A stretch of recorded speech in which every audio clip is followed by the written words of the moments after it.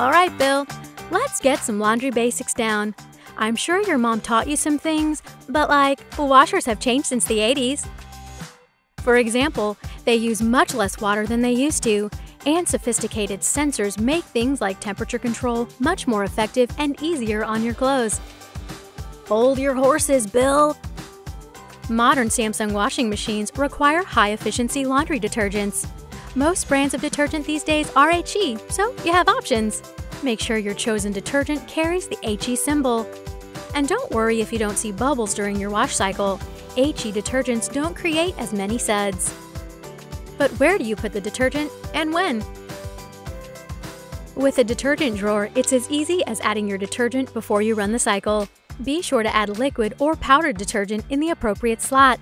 You will need to remove an insert if you're using powdered detergent. There is also usually a separate slot for fabric softener. Just pour the amount recommended on the bottle and run the cycle. Also, take note of the bleach compartment if one is available. Only use bleach if recommended by the garment and bleach manufacturers. Check your user manual for more information. If you prefer to use detergent pods or tablets, you can throw them in the drum before adding the load and starting the cycle. If your washer has an auto-dispenser, it's even easier. You can just load the dispenser with detergent, and you should be alright for several loads. If you're using this feature, be sure to turn on the dose per wash setting. Out of the box, it's off by default. Doing great, Bill!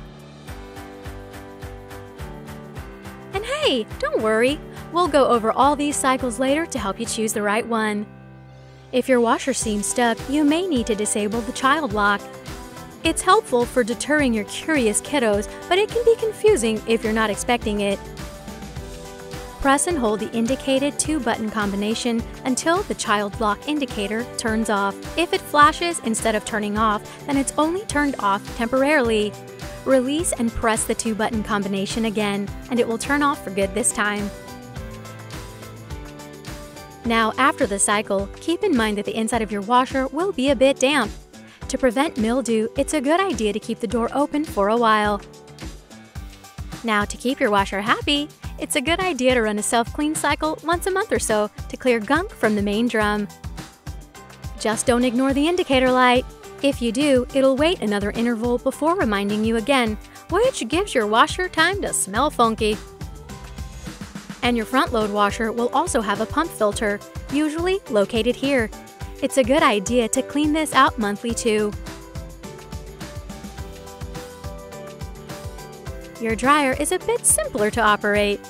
Make sure you only add clean clothes in the dryer to avoid creating an undue mess in the drum.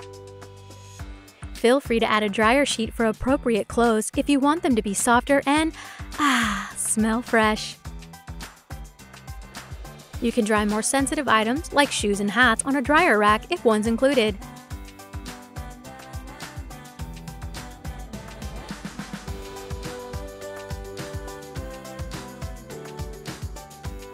The main preventative measure for your dryer is to clean its lint filter after every dry cycle, Bill.